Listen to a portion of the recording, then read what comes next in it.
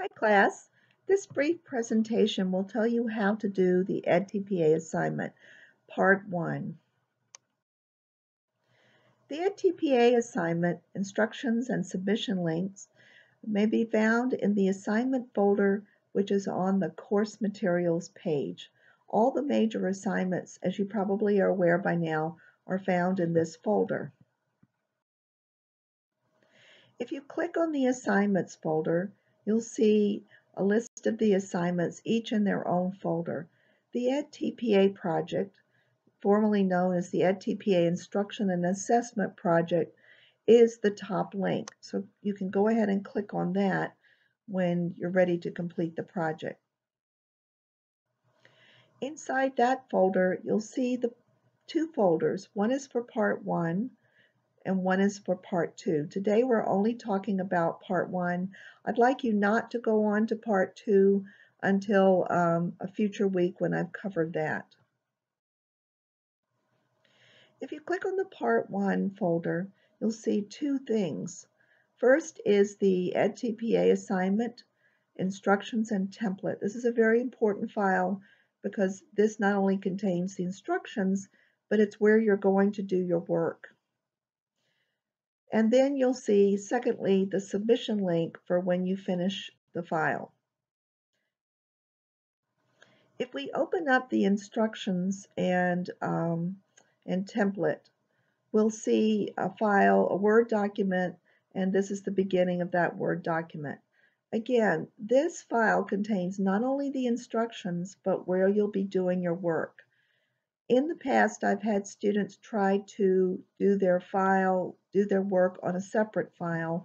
This year, I'm not going to accept that. It's important to do your work right inside this template because this tells you lots of details and it has the format all set up.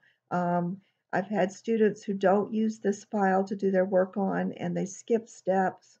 So if you send me a file that's not this file with your completed work, I will be returning it and asking you to put it on the template.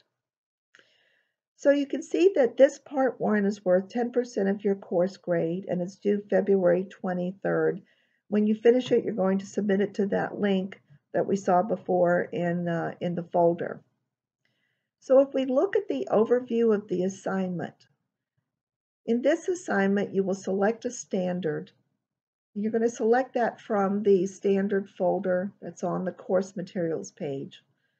And you're going to create 2 learning targets that are allowed with the standard. Your standard should be one of the standards for your grade level that you're getting certified in. If your certification is adolescence, your standard should also align with your subject area. So for example, if you're adolescence English, you should select one of the adolescent ELA standards. If you're elementary, you have a little more leeway in the subject area, but it should be an elementary standard. So in other words, your standard should match your certification area.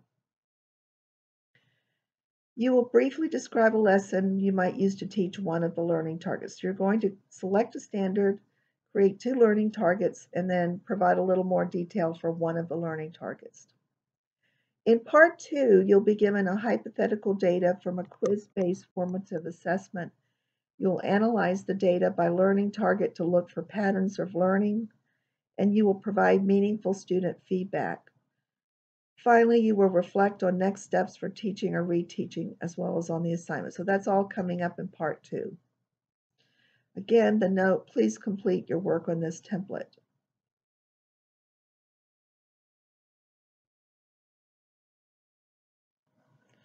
Here are the student learning objectives for the project. This project is really to help you think about when you do your edTPA how to analyze data. So after this project, you should be able to align a standard and 2 learning targets with a lesson. Develop a lesson a little bit, align to the standard into 1 learning target. We're not going to be going a lot into page after page of lesson plans. It's just going to be a quick, how would I teach this?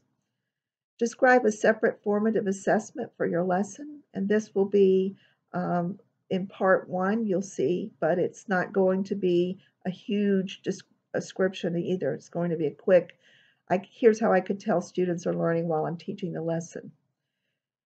When you do part two, you'll graph the results of a hypothetical assessment. You won't be actually giving an assessment. You'll be given data to graph. And you're going to be looking at that data and analyzing the data for a group of students and for an individual students. You're going to provide feedback and use assessments to plan for future learning.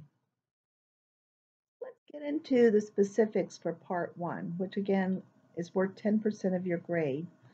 The first thing you will do is select a learning standard. So you're going to go into the folder that's on the course materials page and look around and select a standard that you could think of a lesson for and that you think you could align a couple of learning targets to. This is worth 1 out of the 10 points. When you've selected your standard, you're going to type it in full right here by the word standard or below the word standard on the document. Again, you're not going to do it on a separate file. Be sure to include the standard number and the source. So is it a next generation science standard, for example, as well as the full wording of the standard. Sometimes students submit standards that just have the words and not the number or the source. For full credit, you're going to give me the number, the source, and the wording of the standard. After you have your standard in 1.2, you're going to think of 2 learning targets. So standards are very broad and they generally take many lessons to teach. So I want you to think of 2 learning targets, and it may be helpful to think of them as separate lessons. So for example, if your standard has to do with teaching students about place value, then think of 2 lessons that are related within that standard that would kind of be sequential and come up with 2 different learning targets. So you might, in one lesson, teach about the tenth place. I'm sorry, if it's for elementary students, you're going to teach about the ones place, and then the second, the tens place, and then the third, you might have a hundreds place if you were doing 3. So these should be 2 separate lessons, 2 separate learning targets that relate to the standard. Be sure when you do a learning target that you have a target for success. So it's tempting just to write an objective, but remember what separates a target from an objective is a target for success. So an objective might say students will be able to divide a 2-digit number by a 1-digit number. And a target just means, well, how accurate do you want them to be? So that to change that into a target, you might say students will be able to divide a 2-digit number by a 1-digit number with 80% accuracy. This will become important in part 2 when you have to determine which students have met the learning target. The next thing you're going to do is to plan a lesson for one of the learning targets. You don't have to plan a lesson for both learning targets. So the first thing you're going to need to do is think about, okay, which one do I really want to detail a lesson for? And check either learning target 1 or learning target 2 on the template. Don't check both. And then in just a few paragraphs, describe your plans for teaching the lesson, which may be harder than it sounds. As I read this, I want to be able to see the lesson and how it's unfolding. So it helps to say, well, first I will do this, I will provide these materials, next I will do this, I will, and then finally I will conclude with. This is how, just a simple explanation of how you would teach the learning target. Now, all teachers have to think about formative assessment, and that is, how will you assess the students while the lesson is going on? How will you know which students are understanding the material and which are not? So this will not, in the second part, you'll be analyzing hypothetical quiz data. That's not what this is. This is, are you going to be asking questions? Are you going to be doing a KWL chart? Are you going to be There are lots of formative assessment strategies that we'll be getting into. If your plan, but be specific. If your plan is, I'm going to be asking questions, make a list of 5 or 10 questions that you would ask students to gauge their understanding. This is the end of part 1. And so what you'll do is you'll put this all on the template, you'll save it, and you'll submit it to the link for part 1. Please make sure you're submitting to part 1 and not part 2. If you have any questions, don't forget you should reach out and email me. If you'd like a conference, I can schedule one through Skype or over the phone. I'd rather you reach out than to be confused. No question is a dumb question.